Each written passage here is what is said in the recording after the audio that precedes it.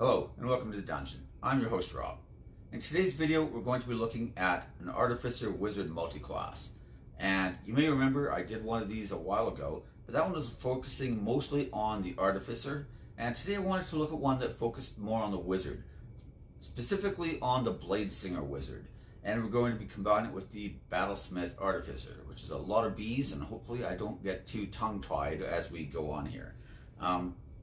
The Battlesmith offers us a few interesting options to the Bladesinger. Number one, if we start Battlesmith, we can have proficiency on Constitution saving throws, which of course will make us proficient on our Concentration saving throws. Combined with the Blade Song, which gives us an ability bonus equal to our intelligence bonus when we're trying to make Concentration saving throws, it means that we're probably not going to fail any of our important Concentration saving throws. It's a very, very nice combination. It also means that we can use medium armor and a shield at least until we get high enough to use Blade Song. Obviously, once we have Blade Song, we can't do that. We need light armor only, and we can only, and we can't have a shield, right? But until that point, we can be pretty squishy and fragile. So having medium armor and a shield is definitely a lot better. Of course, the main thing, like I already mentioned, was having our intelligence bonus that we can use instead of strength or dexterity. If you've ever played a Hexblade Warlock, you've come to realize that the one stat to rule them all method is just so glorious. It almost makes you never want to go back. You can have charisma as your casting stat and your attack stat, and it's just awesome. And this allows you to put your points into other stats you want to round out with your ability score increases, or to just concentrate more on feats. And those are all good things. So the one issue the Bladesinger sometimes has is that you're forced to split your points multiple ways. But if you take, say, 4 levels of Artificer, you're going to be able to use intelligence for everything, and you're not going to be down any ability score increases. The only issue there is that 4 levels will also mean you'll never be able to get 9th level spells, and 9th level spells are awesome. But let's be honest, a lot of campaigns never go to 20, and you might not be that concerned about it. Maybe your campaign is going to go to like level 10, 12, 13, 14, somewhere in that range. In which case, 3 levels of Artificer, maybe 4, and then the rest, Blade Song is pretty good. That's a very, very strong combination. So I quite like that a lot. The Battlesmith gives us a couple other perks as well, both smaller, but definitely worth mentioning. Number one is, of course, our Steel Defender. This thing is really nice if you're an Artificer. In our case, it's not going to be that useful. Not going to be completely worthless. It's just that its hit points scale with our Artificer levels specifically, right? So unlike our Blade Song, which scales with our proficiency bonus, so our Artificer levels are not detracting from Blade Song. It's actually just still contributing at the same rate. That's not the case with the Steel Defender. All of our wizard levels are not going to help towards making that thing stronger or better or more durable at all. So it will be very squishy as we start getting to higher levels, because it's still going to have like between 22 and 27 hit points most likely. But that doesn't mean that it's worthless. It can use its reaction to impose disadvantage on attack rolls. So if you're worried that you're going to get hit really hard and crit, that's another problem we sometimes have, right? Is that even though as a Bladesinger you've got a really high armor class with your Blade Song going, and you have a shield spell to pump that armor class up even higher, you're still susceptible to critical hits. And because you only have a d6 hit dice, it sucks. In one of our campaigns, our Bladesinger wizard got crit twice in the same round, and he was just out. That was it for him, He didn't die. He was unconscious, bleeding to death, and we managed to save him. But yeah, he just went down like that. It was fast, and that's kind of a problem when you have a d6 hit dice and you're up in the front lines a lot. So having your Steel Defender there to impose disadvantage on one of those attacks is actually really nice, especially if you're starting to get kind of low. The other thing is that it will give us some Artificer spells. And while the Wizard spell list is obviously better than the Artificer spell list, some of the low Artificer spells are actually pretty good. Adding a couple like other spells from outside our wizard spell list. There's never a miss, especially if we can get some healing spells perhaps. But the Battlesmith, specifically in addition to the regular Artificer spell list, also has Heroism and Shield, which means we can pick up Shield from them, and that's pretty good. And then Heroism is just a great spell in general. So there are some other nice perks there as well. Well, you also get proficiency with Smith's tools, but nobody probably cares, other than repairing your Steel Defender once he's destroyed. As long as he's not dead, you can use the Mending cantrip though, so I would definitely suggest taking that. As for the Bladesinger themselves, obviously, I mean, I'm not going to go into a ton of detail. We all know their main abilities. Obviously, you're going to get your Blade Song, you're going to get extra attack, you're going to get Song of Defense, and your Song of Victory. The main things to remember, though, from extra attack is that unlike all the other classes that get the extra attack feature, the Bladesinger is the one class that can use their regular attack, and then as one of those two extra attacks, can also make a spell cantrip attack, which means that you could cast a Green Flame Blade or a Booming Blade, is usually what I do. But it also gives you more options. Like maybe you know that the guy you're about to hit is almost dead and there's nobody else close to you. You can finish him off and then maybe cast a Firebolt or a Toll of the Dead on a different target that wouldn't be in melee range. And this just opens up a lot more options for your character. The other thing is, I really love this feature in a completely different way. And this is more of just a feeling type thing. It's not necessarily mechanically, although it is mechanically great as well. But it's that with a lot of these other, like these Gish classes, the, you know, melee caster hybrid types, right? Usually in any given round of combat, you're choosing between, like, am I going to be a caster this round or am I a fighter this round, you know? And you don't really get to combine both a lot because most of your spells require your action to cast, and, you know, anything that you really want to do that is probably going to be dramatic, you know, like say maybe cast a haste spell on yourself. That's going to require your action, you know?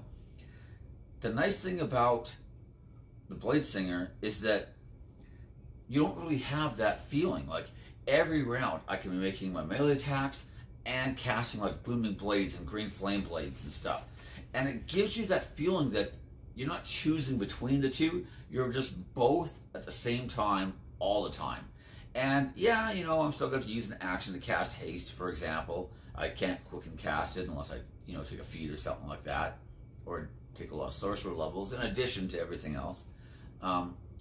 You know, so you could do it, but you know, usually I'm not going to be able to quicken cast stuff like that. But just the fact that I'm able to use my attacking in combat and be able to still cast spells at the same time really gives this class or this subclass a really special and unique feeling that a lot of the others really don't have.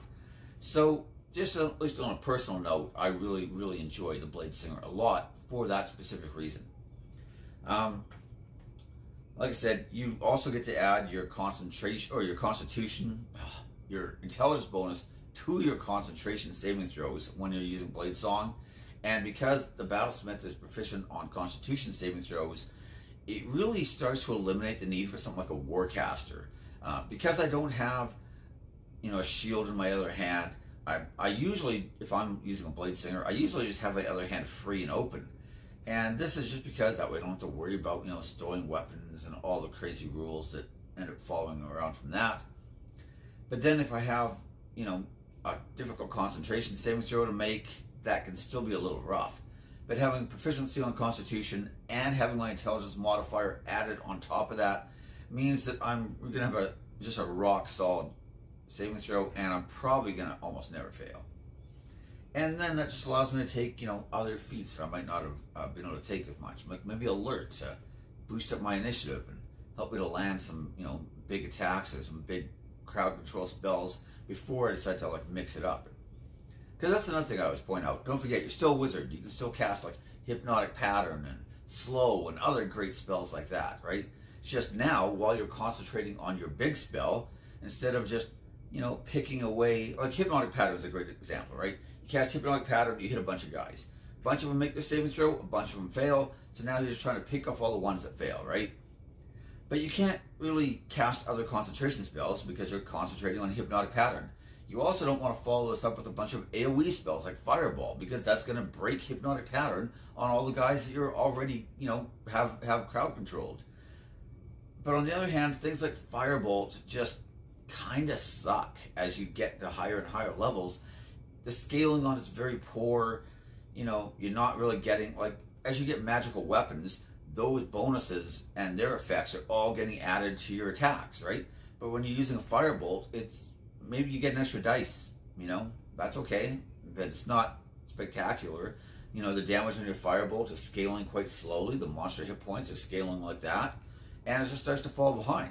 But the fact that you can get in there with your magic rapier or whatever you're using, for example, and attack guys with that, you're getting those magical item bonuses. Maybe it has an on hit effect, or maybe it's got like a Frostblade property or something like that, right? So you're doing some extra cold damage on top of that melee attack, and then you're able to follow that up with another one, and you do like a green flame blade or a booming blade on top of that, and then you're getting the scaling cantrip damage that you would have gotten from, say, a Firebolt, but now it's getting added on top of your weapon damage, and it just allows you to be way more like competitive with other classes for your damage, for that like round to round sustained damage while you're concentrating on whatever your big spell was, right? So anyways, that's a giant detour from where I meant to go, but that's okay. I think it's a helpful example, hopefully. So that's one thing I really love about the class, is that you don't feel like you're just falling back on cantrips because you are concentrating on something better. Now you don't really have anything to do round by round. It's like, well, yeah, I am using my cantrip round by round, and I'm also smashing guys in the face with my sword and attacking twice around. So I think that they're really solid. Song of Defense, of course, is pretty decent. When you take damage, you can use a reaction to expand a spell slot and reduce that damage to you by an amount equal to 5 times the spell slot's level. I usually use this actually on crits, or if I have something that I really need to make sure I don't lose concentration on, and I got hit pretty hard. Like maybe I got hit by a fire giant, right? They tend to hit for a lot of damage. I might want to use something like this to help negate some of that damage, right? Now, obviously, I prefer to just cast Shield if I knew that I was going to help them miss me, but they have a big attack bonus. Maybe that's not going to be enough, right? Maybe I'm actually going to have to take the hit and just reduce the damage instead. I like that I have the option. Song of Victory, of course, is awesome. Add your intelligence bonus to your damage with your melee weapon attacks while your Blade Song is active. This is awesome. It's basically kind of like Life Drinker for Warlocks. Maybe not quite as good, but it's very close. We get it a couple levels later, and they just get it to all their attacks with the patch weapon. We get it when we're only using Blade Song, but we probably will have Blade Song active a lot of the time. That brings me to another point, though, I should probably mention. One great thing about the Bladesinger is that as long as Blade Song is active, you are just a machine in combat. The problem is that because we only have Blade Songs equal to our proficiency bonus, this isn't always the fastest building mechanic, let's just say, right? And if I'm doing something like big, deep dungeon delves, right? Like maybe we're doing something like Dungeon of the Mad Mage, for example, right? A lot of times, just in a normal campaign, you might have a couple encounters, you short rest. A couple more, you long rest for the night. That doesn't really happen in dungeons. You might go 7 or 10 or 15 encounters in a row before you're able to rest. And I personally, as a dungeon master, I don't like to do this to my players all the time, because I want it to be special when I do. But a lot of times, I do like to put them on the clock and give them a time limit. Like, you guys have to complete this, because the world's going to end if you don't, do whatever, right? And kind of give them, like, they have to interrupt the ritual, but the ritual's already started and they've got X amount of time to get there. Maybe it's your typical 5-room dungeon, but they've got to get through 4 other rooms before they can get there. They can't just fight and then rest, right? And the players know they're on the clock, which helps to build up that tension and make things a little more dramatic. But it also means that you have to start budgeting your Blade Songs. You can't just be throwing it out there every single fight, at least not in these cases, right? Sometimes you can, in which case the Bladesinger is even better. But I do think that sometimes you have to start using it more strategically. And I wanted to mention that this is one thing where I think a lot of people forget that you're also a wizard. You're not just some melee fighter that can use a booming blade in addition to a regular stabby stab attack, right? You still have spells like Mirror Image or Blur or Blink or any of these other great defensive spells, which can really help you to get through those combats where you think, I don't know if I want to use Blade Song in this fight, but I also don't want to take a whole bunch of damage. So, you know, something like a Mirror Image spell can be a great alternative to that, especially as you get to a higher level. A second level spell slot isn't a big deal, you know? If you have 5th or 6th or 7th level spell slots, I mean, what else are you going to do with a second level spell slot? You might as well do something like that. And I find that that's one place where a lot of Bladesinger players, in fact, just like Gish characters in general, they are so focused on the hand-to-hand combat aspect of the character that they forget that, you know, oh yeah, I still have Wall of Force because I'm a wizard and I'm awesome. I still have Teleport. I still have Force Cage. You know, I have whatever else, right? Hypnotic Pattern. The list never ends, you know? So you have the greatest spell list probably in the entire game. Take advantage of it. You know, don't be afraid to use some of those big spells, and then, you know, engage in your hand-to-hand fisticuffs, essentially. Once you've got your, you know, your big spell out of the way, and like, this is what I'm going to do this fight. I'm going to cast Hypnotic Pattern, and then I'm going to go hand-to-hand from that point on, right? That makes perfect sense to me, and it's also a very fun playstyle, by the way. But, you know, that's when I want to make sure, maybe I don't want to get hit a lot. I'm going to use Blade Song in this fight. This fight, I don't really have anything I'm concentrating on, so I don't really have to worry about it. I'm just going to throw out a Mirror Image spell on myself in round 1 and, you know, try to not to take any damage. And I'll just mix it up and do what damage I can after that. And, you know, I think that's perfectly solid as well. I wanted to go over the infusion choices for the Battlesmith. If you only have 3 or 4 levels of Battlesmith, you do not have a lot of options. But there are a few that kind of stood out to me. I just looked at the list. I wrote down like 5. I'm sure there's way more on there that are probably worth mentioning. But these were the 5 I chose. Number 1, and by far the best in my opinion, the Bag of Holding. You can never have enough bags of holding. And, you know, that's just a great thing to be able to make. Alchemy Jug. I don't usually worry about this, but if I'm in like a desert survival type campaign, then this could be very, very essential. Goggles of Night. If you don't have night vision, this is awesome. Wand of Secrets. If nobody in your party has good perception score or took the perception skill, Wand of Secrets is awesome. But if everybody took perception, like you probably should have, since it's the best skill in the game, generally speaking, then you don't have to worry about it. But I thought I'd at least mention it. And the last one that really stood out to me was the Cap of Water Breathing. Now, obviously, this is best if you know you're going to have to breathe underwater, maybe. It's kind of a little late once you're already underwater and you're drowning to death to make a Cap of Water Breathing. But, you know, if you have some downtime, maybe you might want to, you know, just to be safe, if you think that this could be an issue for you. So those were the ones that stood out to me. Like I said, there's a bunch of other good ones. I also realized while I was preparing this video that for some reason I never made my Artificer spell list part 2. I did the core spell list, and then I was going to do my choices for battles or Artificer spells, sorry, and I was going to go through all the different subclasses. For some reason, I just never did that. So hopefully, now that I've become aware of that, I will make that video in the next couple of days. Hopefully, I'll try to fit it into my schedule here. I do have a holiday coming up, so hopefully that will happen. So anyways, I'm going to do that. I also wanted to start doing, now that my current campaign is basically wrapping up, it's basically finishing tonight, in fact, I wanted to just do like a series of like campaign diaries and talk about the last campaign, which I just call the White Spire campaign, and then this campaign, which I'm tentatively calling the Broken Lands campaign. And the 2 campaigns end up being quite intertwined. My players didn't really realize it at first, but they were both in the same game world. It's just that they were started on different continents, right? So the first party was up by White Spire, the one big city. This party was on a completely different continent, all started at level 1 and had no clue they were even in the same game world. Although there were a lot of clues that they just didn't pick up on because they didn't pay enough attention. But that's okay. Actually, I shouldn't say that. One of the players did figure it out without any prompting. So kudos to him. Way to go, Brendan. As for the diaries, I'm probably not going to do like a lot of depth on, well, I mean, I probably am because it's me, and I'll probably just start rambling about stuff. But my basic idea is to cover like each tier of play in one video. So like levels 1 to 4 will be one, and the next tier, the next tier, the next tier. And then I'll talk about some of the concepts and ideas as well, because hopefully in my mad ramblings there'll be something useful for, you know, dungeon masters who are like, ooh, hey, I kind of like that idea. I will tell you that the big fight that we had last week was kind of like the culmination of the two campaigns.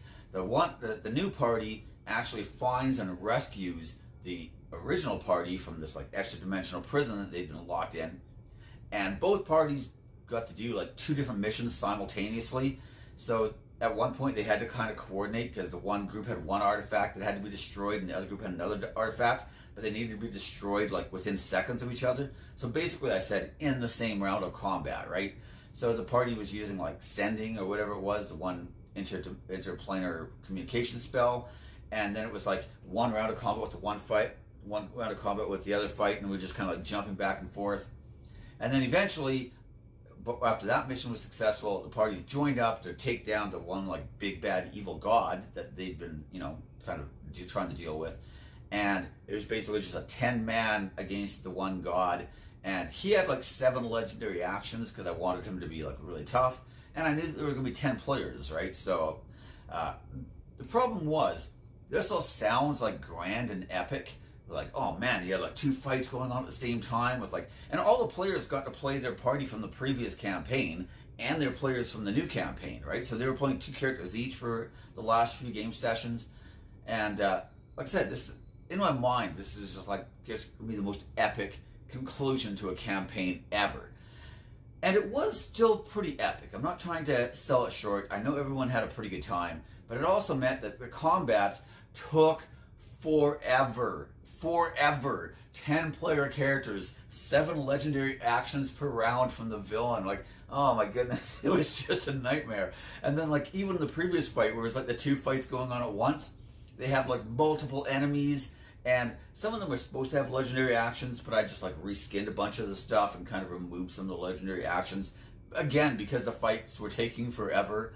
But I also like upped their hit points in a few cases just to make things like more dramatic. But it ended up being really, really good.